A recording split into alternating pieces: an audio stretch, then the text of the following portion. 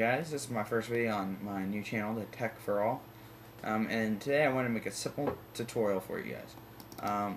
How to mask and preview. Now, to start off, I am using Snow Leopard. I'm pretty sure this works on regular Leopard. I didn't know it until I had Snow Leopard.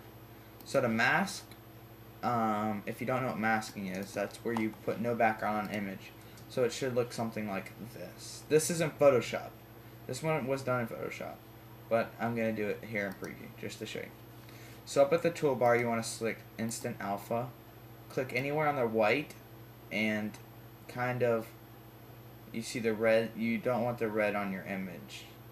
So that looks about good there.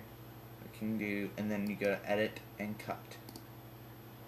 And there you go. It looks like the iMac was taken with no background.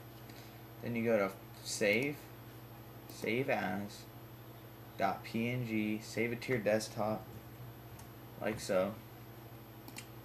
And right here is it. Click on it, and it looks like a regular iMac with no background. So that's how to mask and preview, guys.